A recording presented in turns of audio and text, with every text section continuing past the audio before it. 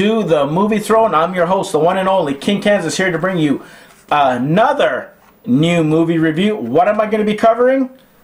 Memoirs of a Geisha. This lovely film, this gem I call it, hidden treasure. If you guys haven't seen this, this came out December 2005. It was directed by, let me find out the information here, because directed by Rob Marshall. It's about 2 hours and 20 long. It came out from Sony Pictures / DreamWorks. If you don't know what DreamWorks is, Steven Spielberg's company. He had his hand in producing this, so he did have his little input on this. Some of the actors, guys, like you always know, I'm going to do a non-spoiler a little bit, which will probably last a couple of minutes, because in order for me to review or recommend this film, you have to really get into spoilers, but I'll sell it or give you an idea why you should watch it in the shortest little time. But if you don't, if you've already seen it and you want to see what the hell I felt about the movie, you'll can tune in later in the video and I'll put that spoiler alert on the top. Okay, actors, I apologize if I butcher these names, guys, in advance. I can't even speak Greek properly or mention Greek names. If it's English, I have no problem with that, but just bear with me. Okay, Ziyi Zhang, she plays Sayuri. That's the main actress of the film. Ken Watanabe, he plays the chairman. Very key important person in this whole film. Michelle Yeoh, another person. Mamie. Suzuka Ohgo, Chiyo. She plays the older sister when she was a kid. I had to mention her because she did a good job, even though you don't see her too much. Togoyo Igawa, he plays Tanaka.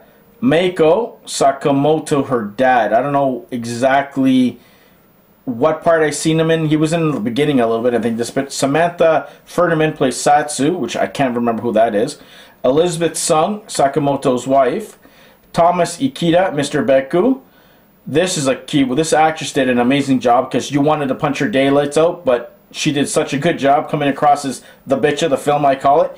Lee Young Hatsumomu, or Momu, I hope I pronounced that right. She's the geisha that she first meets in the film and treats her kind of like, you know, kind of like street rat kind of thing. But anyways, there's also Chai Chin, Auntie, which is hilarious in this one. She kind of, you know, felt sorry for her. Kaori Momi, the mother, which you don't see her too much. I think she's pretty much dies off screen. You don't see her at all, to tell you the truth. Kennick-san plays the general who kind of like had a thing for her, which, trust me, he was okay, but he was still a creep. Youki Kudoh, she plays Pumpkin. That's her like older sister that kind of befriends her when she first gets there. Kari Hiroyoku Tagawa, the Baron. I like to call him the scumbag of the film, and you'll exactly know when I get into spoilers. Well, that's the actors in it, guys. I highly recommend this movie. It's good from beginning to end. If you like Japanese culture, the whole kimono, geisha kind of relationship and what the traditions were back in the day, all the way there. You know, this film kind of, I think, takes place a little bit during or before one of the wars that goes down. I'm not going to tell you exactly which one because I don't. 1960s happens around, but that's when the Americans come in and shit breaks. So it's a little bit later, but it's not too much or a part of the film. It's a little part of the integral thing near the end of the movie, but it doesn't have no bearing on it. Basically, guys, it's about a young girl. Her and her sister, basically, this is not spoilers, it's in the trailer, get uprooted from their father. Father ends up selling him to some lady in some town to become a geisha, and doesn't take both sisters, and they kind of get split up, and that kind of, I guess, structures or kind of guides her in her way of life. And then something happens later on that she meets this gentleman played by Ken Watanabe that kind of influences her life, and for her to kind of like see the end game in the way, like what she has to do in order to kind of be happy later on in life. Because this whole movie, you feel bad. There's a lot of heartfelt moments, beatings, feeling sorry for her, the other actors, even the bitch actor, like I call her. You can kind of see how she was treated and how she would use it. And then, of course, the new person comes in. She's the golden child, and she kind of gets, she feels like she's getting pushed aside, that this is the new star in a sense. Just the culture, guys, the way the men were treating women, and, you know, that you can still find kindness, and how one person can actually change your life. It's positive times, negative times. It's kind of sad how people thought back then, or how different cultures believe how they should treat their women, I guess, in a sense. But amazing, very invested if you're into Japanese culture and geisha and all that lore, you would love it. Good writing. Actors did a phenomenal job from beginning to end. Very beautiful scenes. It was shot very well.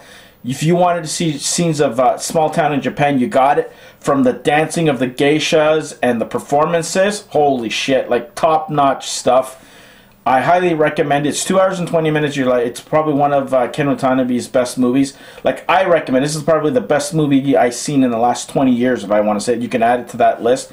It got nominated, I think, for 6 Oscar awards. I don't know if it won anything for anything, but I'm pretty sure it did, because very colorful, very vibrant. I highly recommend it. So yes, get your butts. Grab it like I did. I had it on DVD, and that's the first thing. Once I seen it for a good price, under $10, I had to pick it up and add it to my Blu-ray collection. So there you go. I highly recommend it. So now let's get into spoilers. Put the spoiler logo on the screen. Holy shit! Where do I start? The beginning scene. Oh my god, the heart wrench. Basically, her and her sister get sold off because I guess the father had to pay off some debt, and that was the only way that he can make money to pay for maybe taking care of his wife. Their mother ends up passing away, and then he passes away 6 months. She finds out later in the film. So they get taken to a city just like that, out of the blue. Uprooted, that's the word. And they get there, and the lady who's in charge, I don't know, the queen bitch, whatever you want to call her, of the place, who trains them to be a geisha, sees the two of them, and she sees how one has like what she calls water in the eyes or something. Her eyes were blue. Like, they were pretty, I'll tell you right now. Like, she really stood out. That little girl who played her, phenomenal job. She did an amazing job.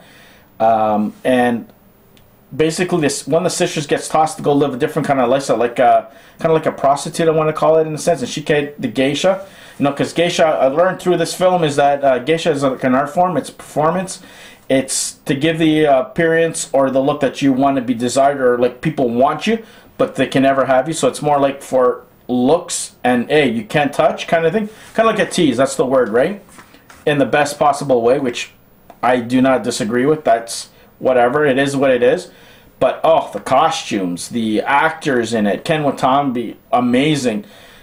Stuff that she went down, like her getting beat up, meeting with that bitch the first thing, and she kind of felt threatened that, who's this new chick kid who's going to take my place? She kind of felt it, think, because of the way she looked, the kid. You knew she was going to turn up and grow up to be a beautiful woman in competition in her eyes, right?